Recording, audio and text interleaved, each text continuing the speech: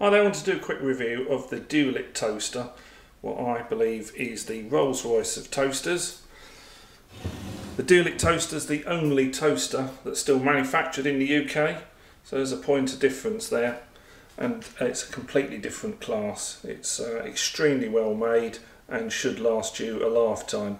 In fact, it's the only toaster I've seen that, should it go wrong, actually it's one that can be taken apart and repaired. It's got a very simple mechanism in it, just a simple lever, which you can see there for bringing the toast up. You've got a very nice crumb tray there at the bottom that can go in the dishwasher if you want to. Really chunky dials, one simple timer, and the ability to swap between 2 vents and 4 vents for toasting.